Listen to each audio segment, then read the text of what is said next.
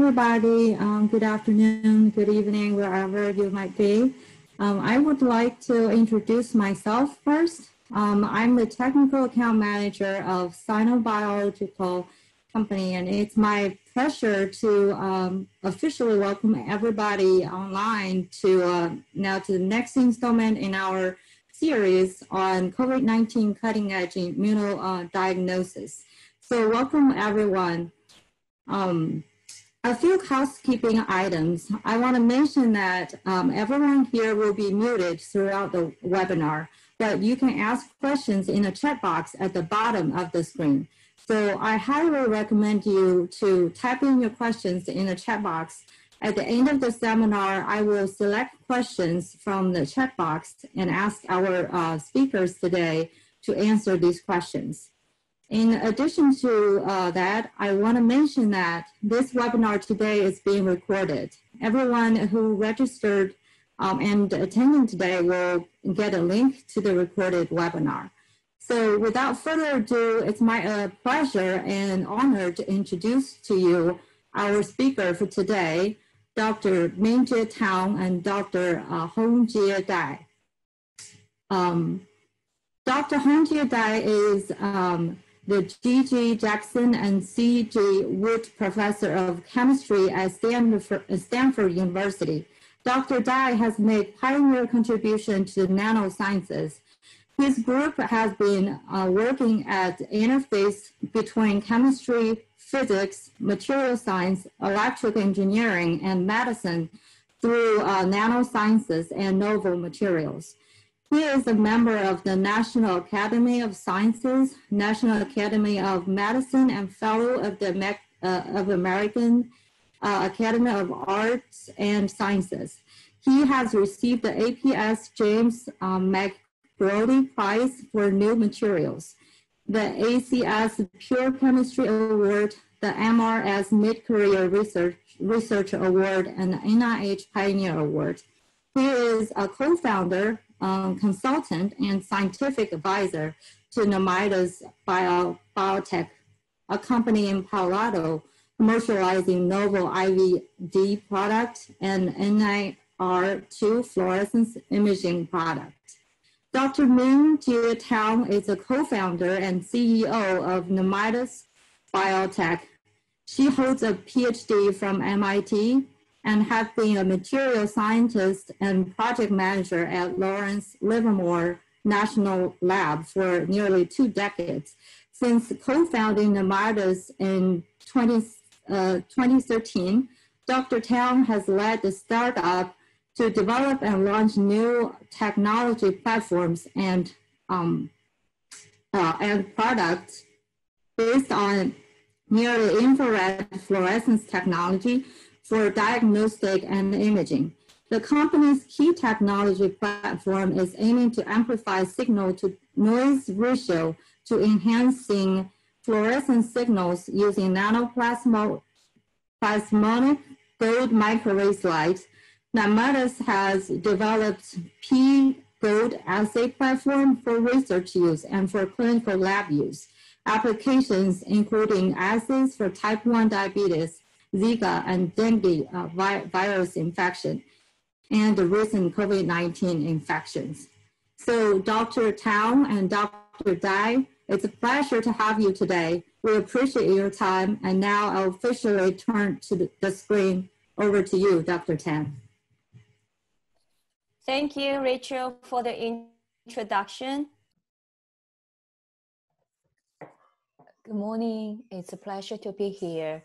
My name is Mingjie Tang. I'm the co-founder and the CEO of Nirmidas Biotech.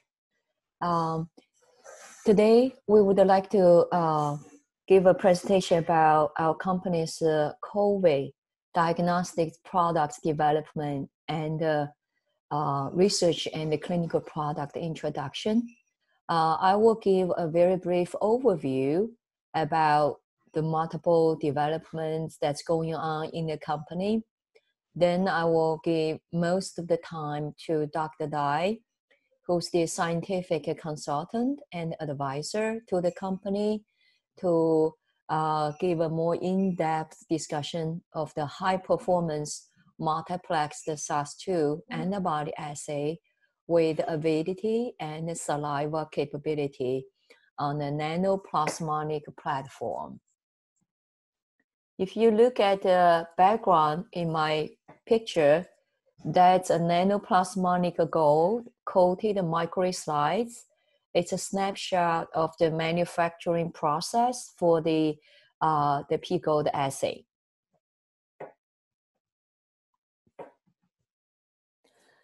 So the company was originally a Stanford University spin-off. We're about 6 to 7 years old. Our mission is to develop next generation fluorescence technology for both in vitro diagnostics and in vivo imaging for research and clinical applications. Over the past years, we have built a team for antibody and antigen test development that include R&D, manufacturing, quality assurance, and regulatory. We have both a chemical and a biolab, has a GMP facility for IVD, and is building a quality system. We are registered with FDA and CDPH licensed as a medical device company. Here shows the company's 3 core platforms. The first one is the pGOLD multiplexed assay, which has already been used in clinical lab to launch LDT clinical tests. Today, Dr. Dai will give more discussion about how this platform is used for the COVID antibody tests. The second one is a point-of-care infrared-based diagnostic system, and we are currently using this to develop a quantitative antigen test for the COVID. Third one is an in vivo imaging system that will not be discussed here today. Since the COVID pandemic broke, Nirmidas has engaged in development of multiple products to detect the COVID-19 infection. The first one is a rapid test, IgG, IgM. It's a lateral flow based.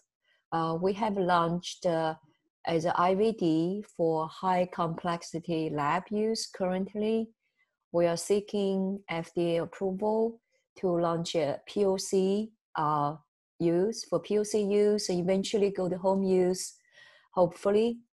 The second one is the high performance pGOLD assay that you will hear in depth discussion led by Dr. Dai today.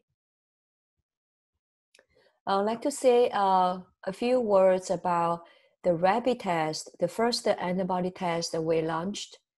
On the left, we summarize the performance of this test. Based on 86 PCR positive clinical lab samples, the IgG performance is 100% for symptom onset day 14 and after. And in the IgM performance is a 90% for post day 8 of symptom onset.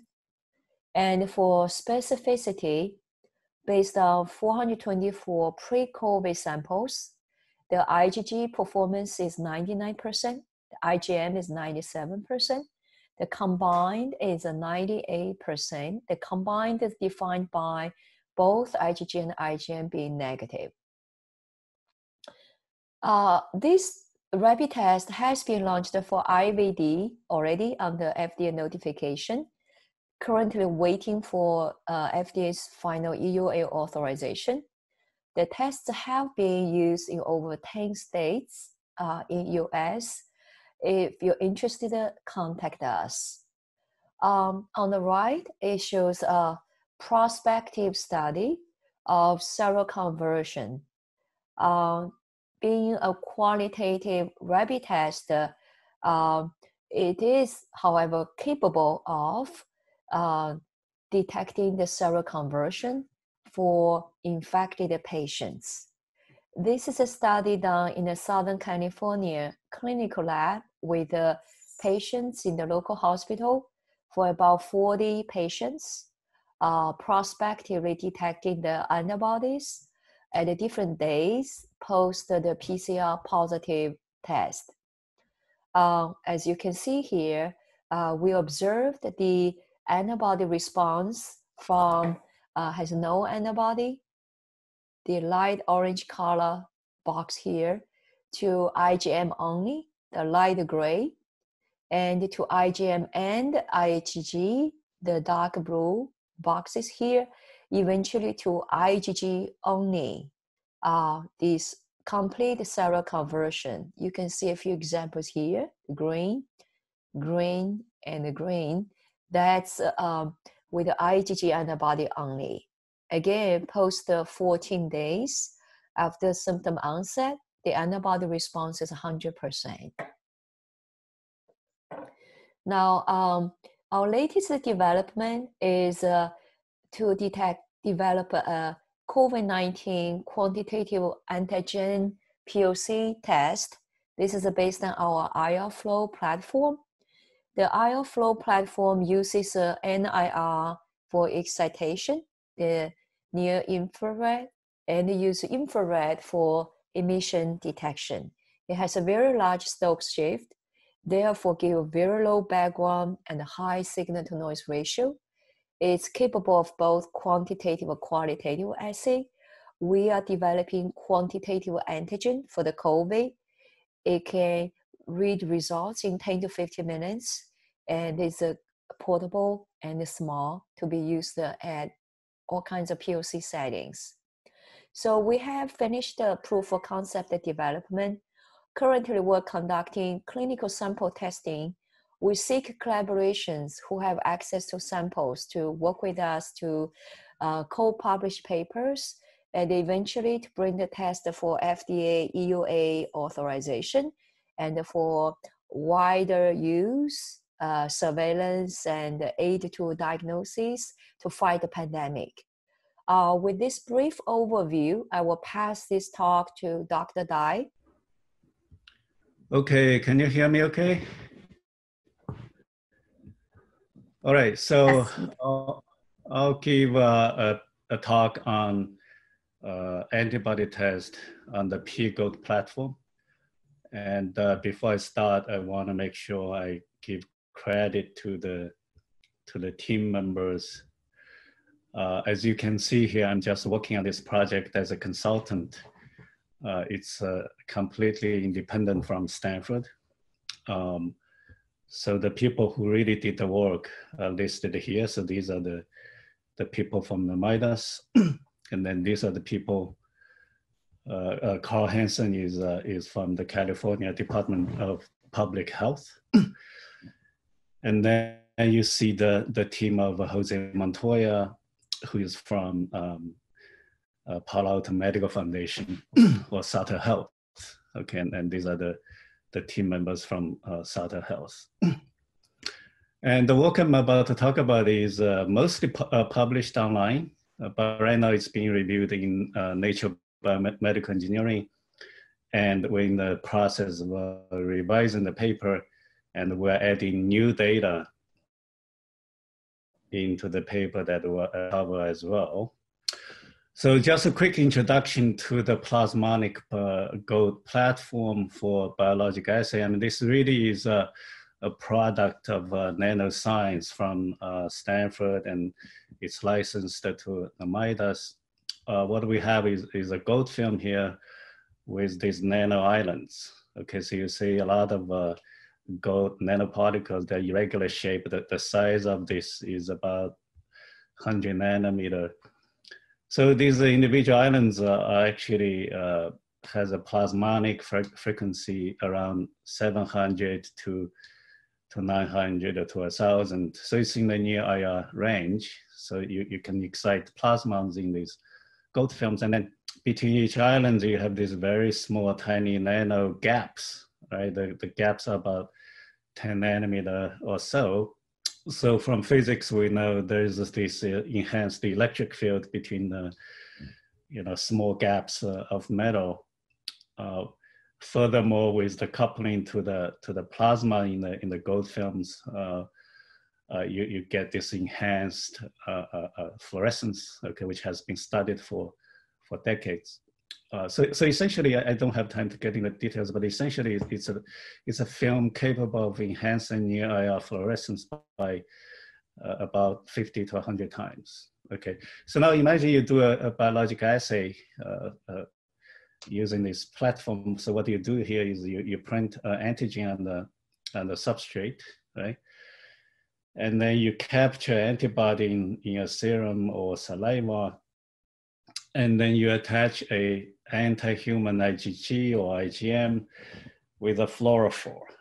Okay, so it could be IR 800 dye, it could be a Cy5 kind of dye, it can even be a very long wavelength dye if you have access. Essentially what you do is you boost the signal, the fluorescence signal of this dye, right? And then through chemistry on the surface, you can minimize the non-specific binding, minimize the background, and therefore you're able to enhance the signal to background, and therefore you get pretty high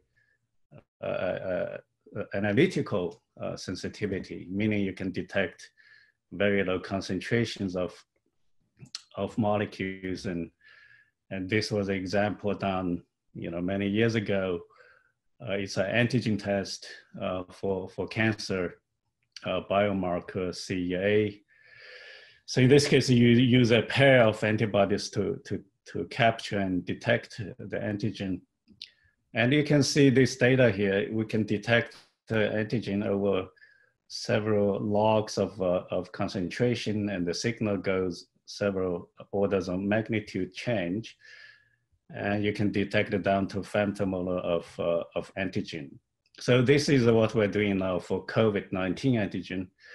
And I think we're gonna have very high sensitivity and detect a few viruses in clinical samples. That's a goal we're targeting right now. But just quickly, it's a multiplex because you can use a microarray technology, so you can measure cytokines in a multiplex manner.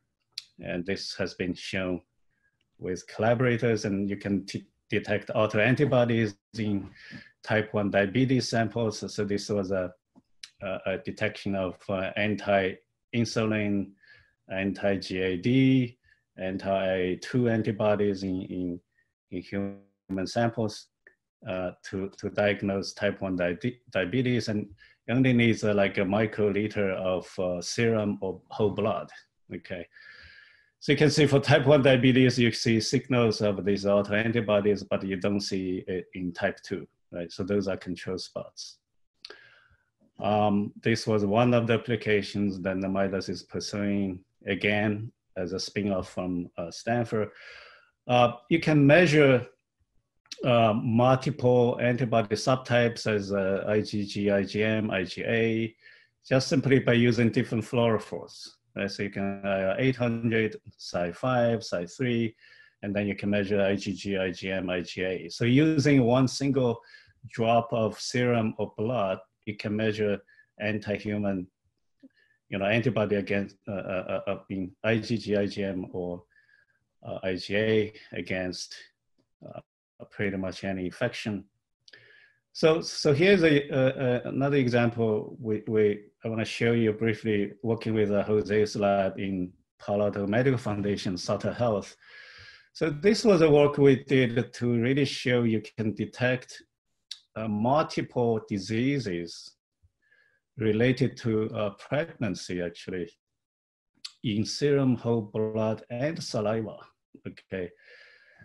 So this was in collaboration with Jose and a group in France, Christelle, in France, where you have a lot of those infections.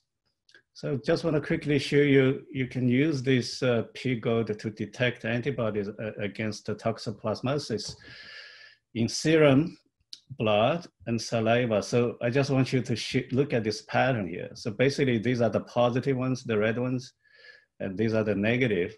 You can see the consistency between saliva and serum is very good. These are positive and these are negative, and positive and negative. okay?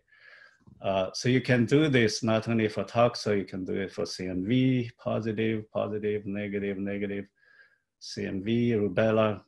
So the point is that pGOLD is a platform capable of detecting antibodies in saliva, not only one type of, for not one type of disease, actually it can be used for multiple types of diseases.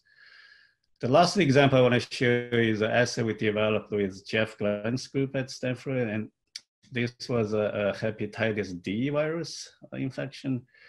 And he told us, you know, this assay is 100% sensitive and specific based on his studies of the clinical sample. So his group is very happy with this assay, and he thinks it has a lot of potential for clinical use.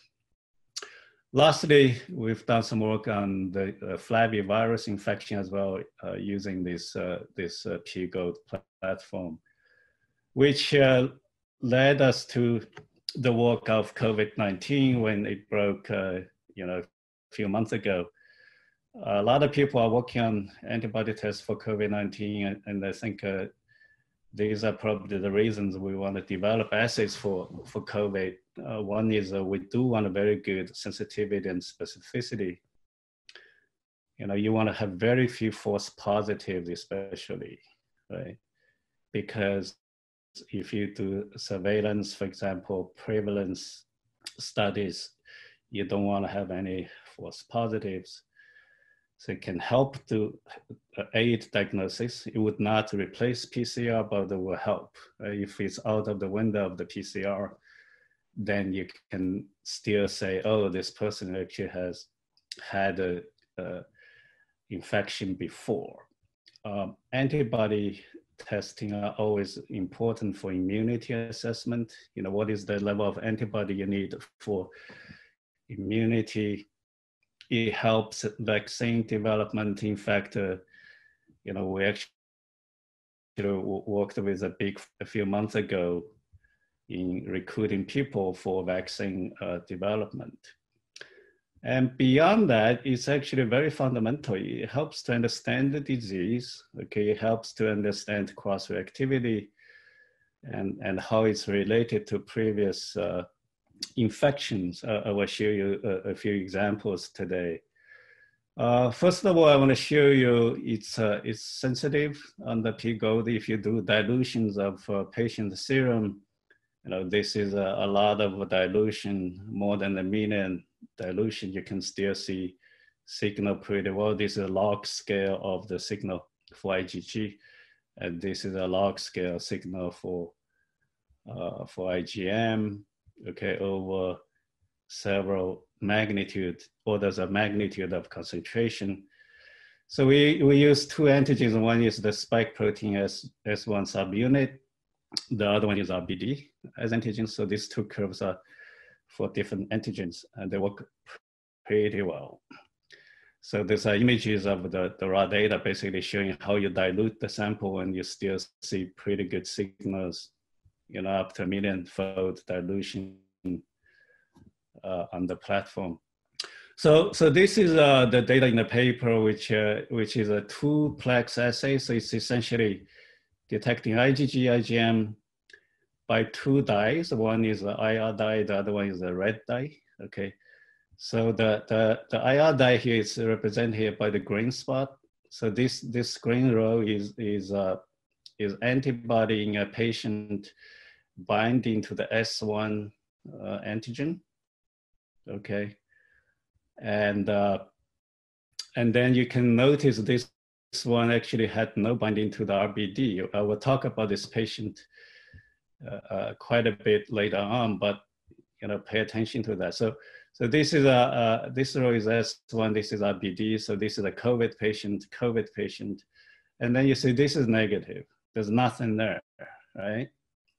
So by detecting this signal, you get IgG and detecting the red, which is here. You see the red here. So this patient had no IgG, only the IgM. That's why you only have the red signal. So by doing this imaging, essentially you can get analysis of the IgG and IgM in a patient's sample very quickly against the 2 antigens.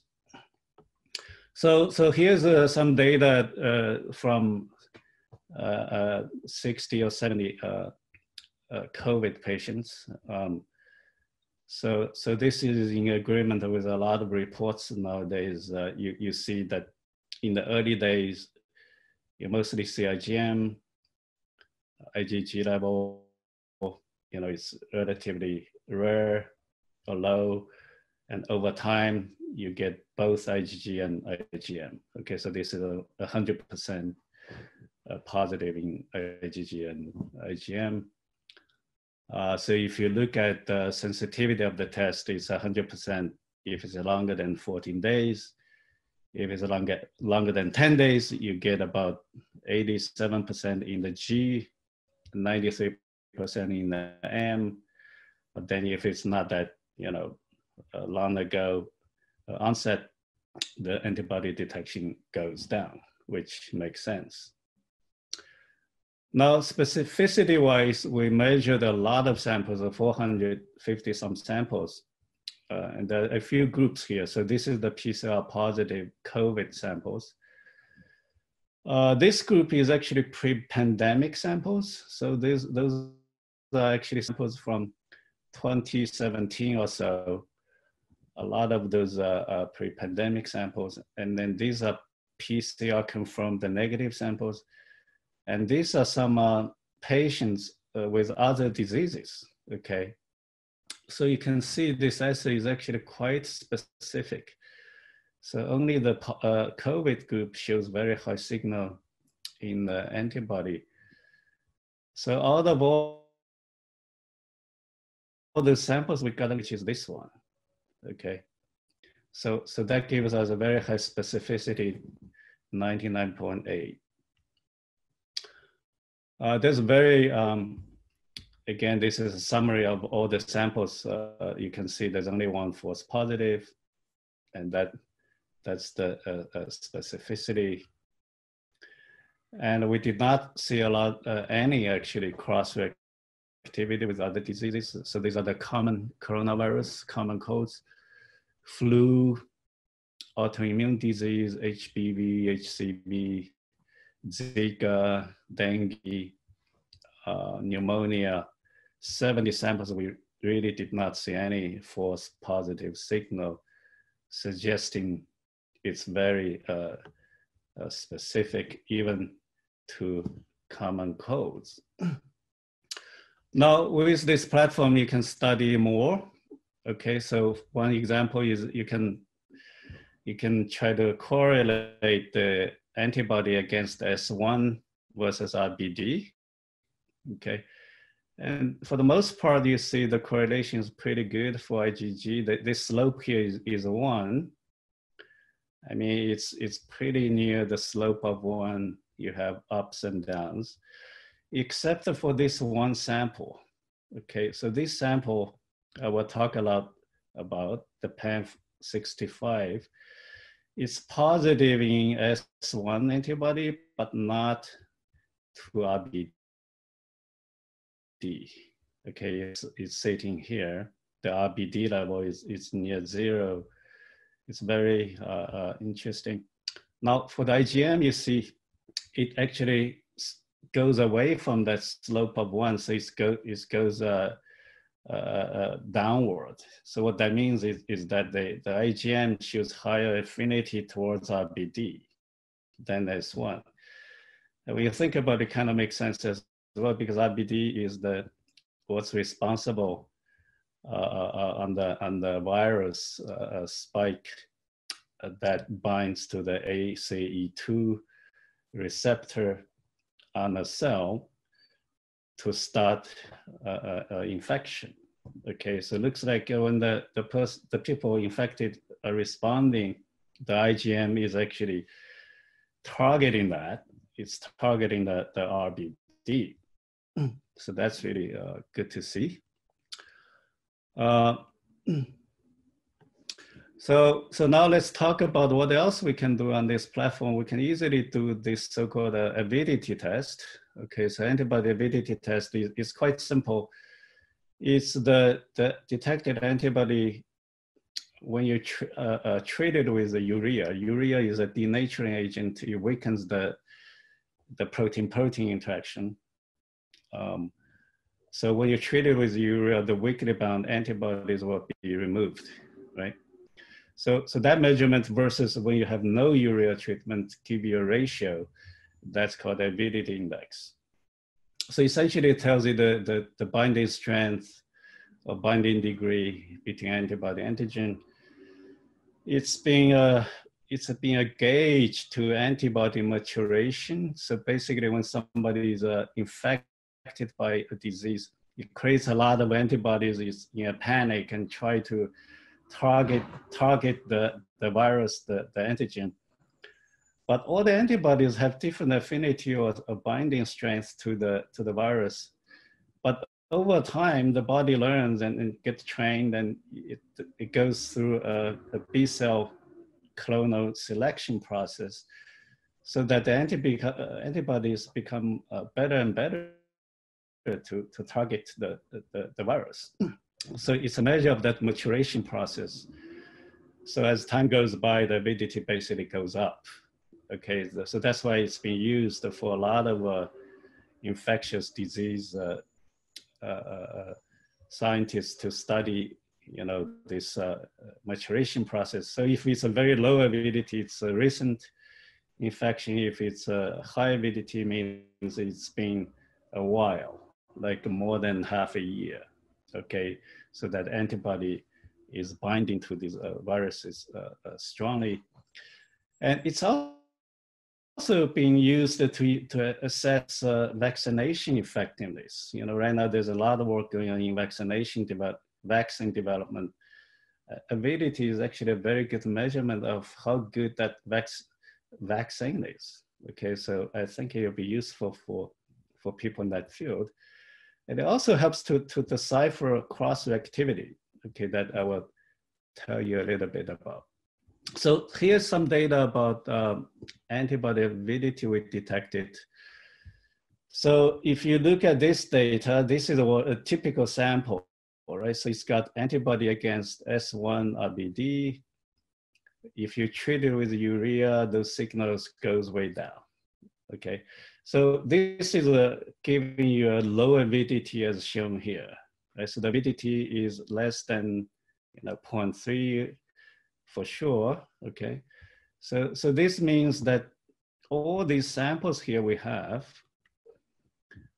are infected recently, which makes sense because, in the US, the infection really started seriously since probably March, right? So that's good. We do have recent infections for all those people, but there's a very strange case, which is the 65 sample. Okay, you see, it's got an avidity of 0.8, which means this had previous infection somehow. Okay, so that's very strange. And this one was also the one that does not have the antibody for. So if we look at this patient carefully with the help of Sutter Health, this patient is 82 years old. Okay, you would think it's at this age it's vulnerable to COVID, but here she actually showed IgG against S1 on day 6 post the symptom. So in other words, the IgG pops up very early on, very quickly when the infection started, and even before IgM goes very high. Okay. So if you only do antibody measurement, that's all the information you're gonna get, right? So this is why I think avidity helps. Because this high avidity means this person actually had some previous infection, okay? That actually caused this very fast immune response. In biology, medicine is called anamnestic immune response. Basically, if the person had a related infection before, when something similar infects the person again, it has a memory effect. So the IgG would just shoot up even before the 14-day mark, right? Even before IgM, this is called an amnestic response. And so that previous infection caused this memory effect and give antibodies that cross-react with COVID S1, but not to IBD. Okay, in other words, the person's previous infection is actually different from COVID, okay, because it does not recognize the COVID IBD. Anyway, this person actually did not become ill at all, recovered pretty quickly, and went home without coming back to the hospital. Okay, so she actually had a degree of immunity because of those previous infection, giving her this very fast immune response. So this is why I feel it's a strong case that we want to study avidity to understand those diseases. Now, most recently, this is new data, not in the paper, but we're adding into the revision. We're beginning to study this for multiple coronaviruses, okay, including SARS-2, SARS-1. SARS, by the way, ended in 2003, okay? And then also common colds. We can measure not only antibody levels, but also avidity. Okay, so we have some interesting findings I'd like to share with you. So this data is based on pre-pandemic samples. So people who had never been infected by COVID or SARS, right? Because these are from US, and SARS ended in 2003, a long time ago.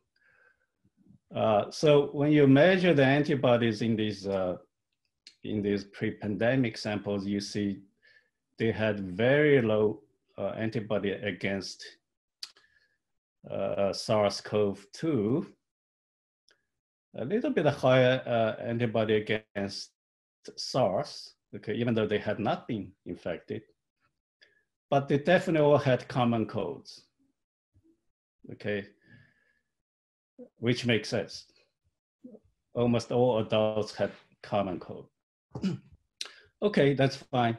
But now if you measure this avidity, okay, it's interesting, right? So COVID case, the avidity is low, as we discussed. It's recent infection.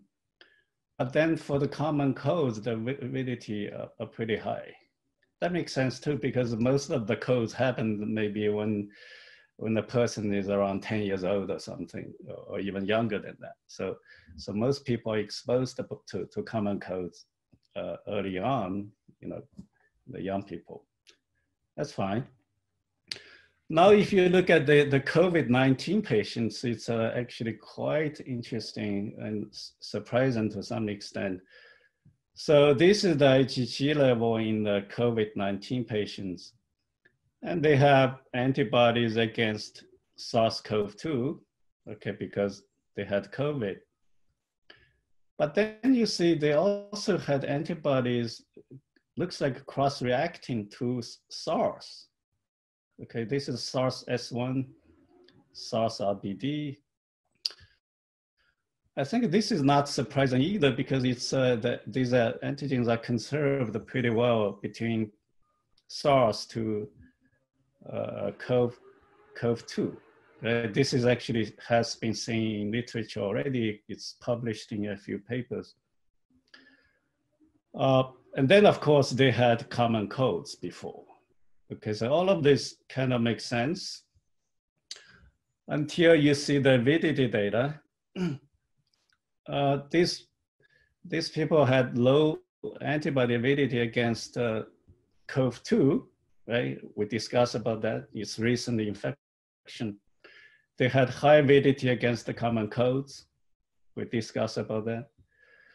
But then they actually had pretty high avidity towards SARS, even though these people never had SARS.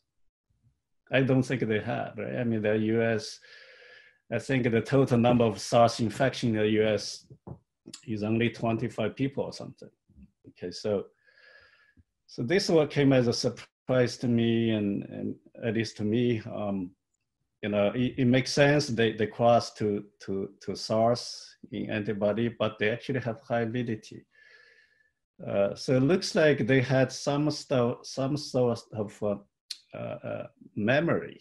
Okay, in other words, this cross-reactivity is not due to the recent infection. It's actually due to some past process. Okay, so it's actually, we think it's actually possible that this common coronavirus infections can actually give some memory effect to SARS. I mean, after all, SARS is an old infection. It's 17 years ago, and then it stopped circulating in the world. But then so this after is an old infection. That's probably why there's some memory effect to this day. COVID is new, is totally new, right? No one had it before. Avidity is very low. So it's actually possible if in the future there's another coronavirus, I don't know, you know, there are some new viruses discovered in bats. So 20 years from now, if there's a new coronavirus, maybe there will be memory of COVID. Okay, so that's what I learned or thought about, at least when I see this data. I think it's really an interesting observation. Okay, lastly, I just want to share you that, you know, this is an assay that's sensitive. It's got pretty good analytical sensitivity. So in saliva, the antibody concentration is much lower than in serum. Okay, so you do need a very good analytical sensitivity to detect antibodies, and on the pGOLD, we do have that, right? So here is a reference, is a serum sample that's diluted 1,000 times. So you can see these spots lighting up. Now, these four are saliva samples, and you see the spots. Okay, so you definitely have antibodies in the saliva that you can see visually very clearly. And these are the negative ones. You don't see anything. Okay, so this is why this is nearly zero. Okay. So far we have been almost 100% in detect antibodies in recovered COVID patients. Okay, so this is a pretty non-invasive platform. So let me just summarize the talk. This pGOLD assay is quite sensitive and specific. You can do a saliva test. So essentially, everybody can do the test. I'm sure everyone is willing to do the test. I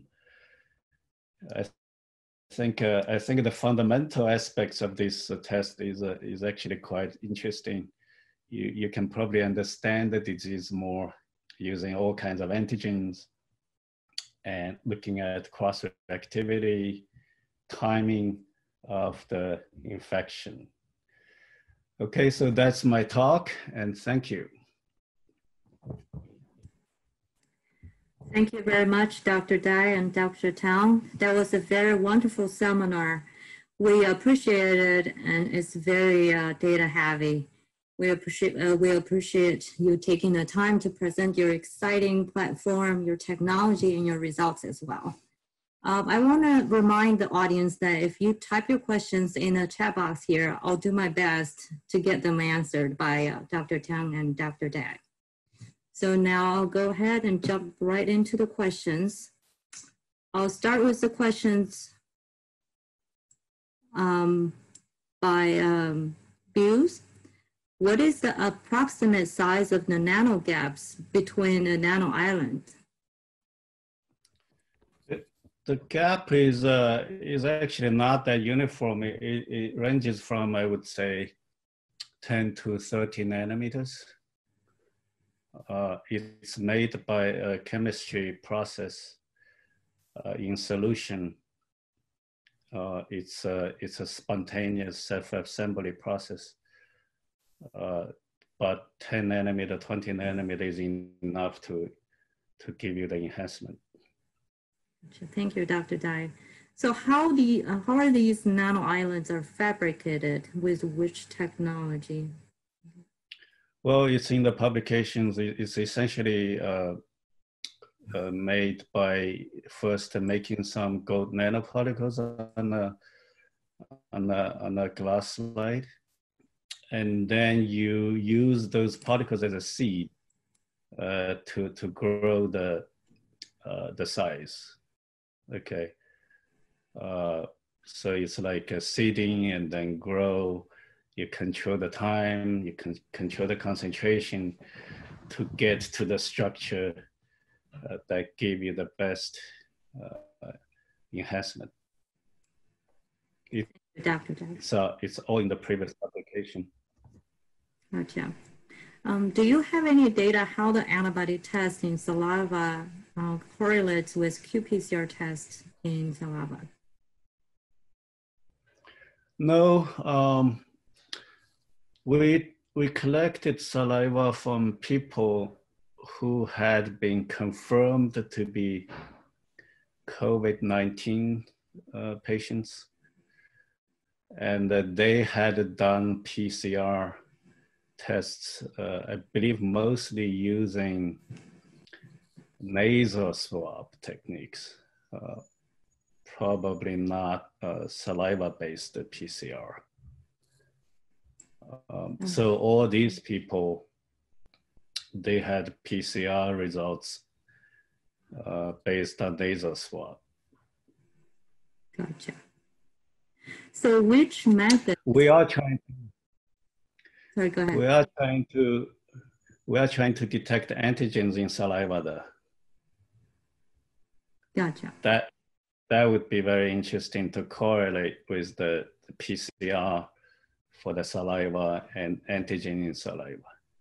Yes, absolutely. So which method is fast and effective in examining COVID-19, especially in a very large number of cases, such as Indonesia? Well, the pGOLD assay is a pretty fast. I mean, it's in a ELISA kind of plate, and lately, Nirmidas made a plate that can measure 250 samples at each run.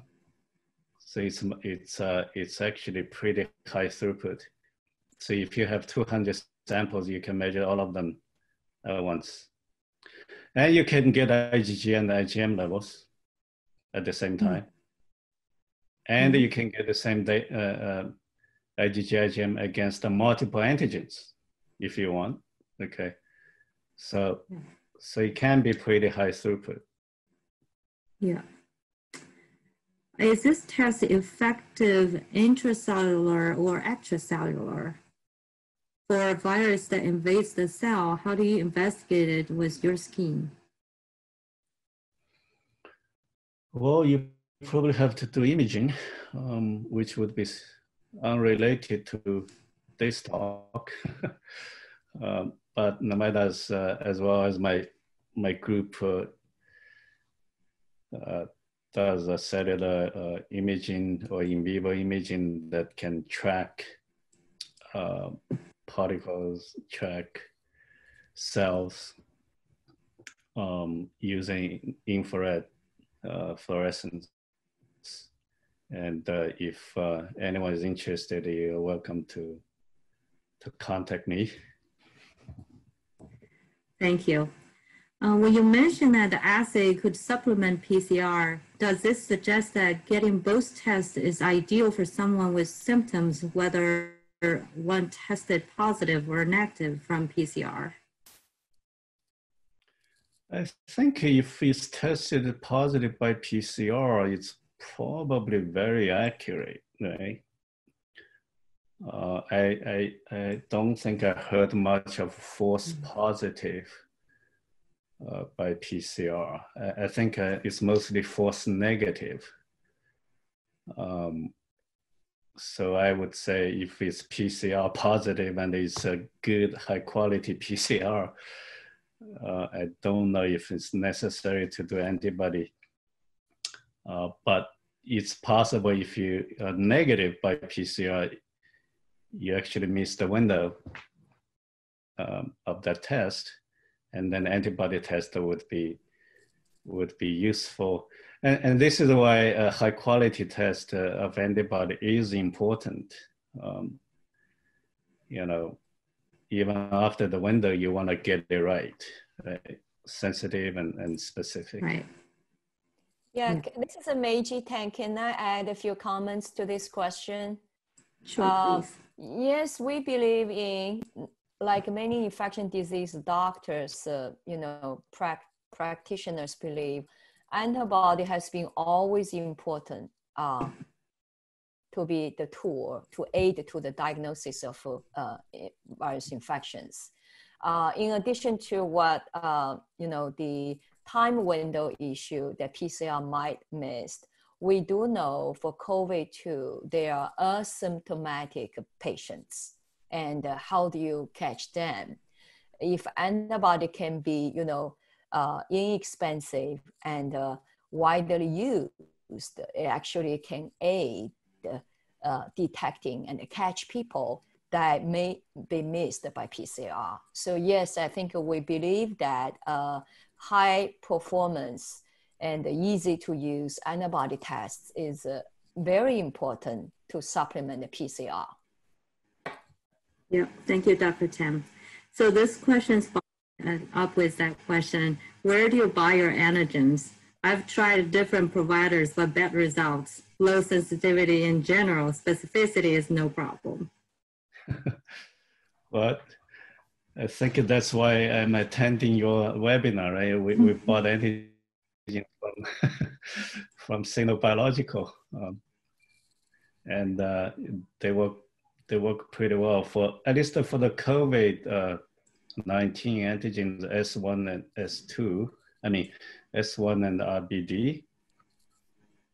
We think is very specific. When I see this data, you know, there's a cross-reactivity to SARS, S1 and RBD.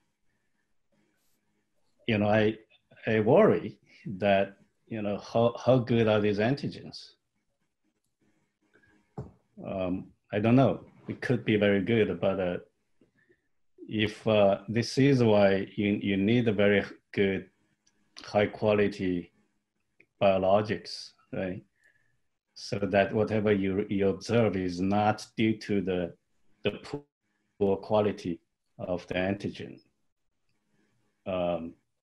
So I will need to talk to Sino Biological about these antigens more and make sure they're really specific. But I think for the SARS-2, the CoV-2 ones, it's very, very good. Thank you, Dr. Dai. So the next question, which illumination source and wavelengths are you using for the analysis? For the near IR, we use 800 nanometer. So you use the laser 785 laser. For this one, 785 laser excitation. And for the red channel, it's a, what is it? It's a 680, 650 laser. You know, the scanner is well developed by Nirmidas and other companies as well. but you can basically have two lasers to excite at the same time. Thank you. So there are still quite a number of questions here, but due to the time, I think we have to wrap up right now. Thank you very much, Dr. Tan and Dr. Dai, for your presentation. So if any of the audience, if you have questions, feel free to reach out to us. We can address the questions to our speakers today. We'll do our best to get your questions answered. With that, we'll finish this series, this webinar on COVID-19. Dr. Dai and Dr. Tao, I want to sincerely thank you for the excellent webinar. We really appreciate it. It is a wonderful technology you have developed. We appreciate your time today, and I want to thank all of the attendees today. Remember, you get a link for this recording. And finally, I want to thank my colleague, Jin Lu, who coordinated and executed this series of the webinars as our marketing and sales manager today. Thank you, Jim. Thank you, everybody. Have a good one. Bye.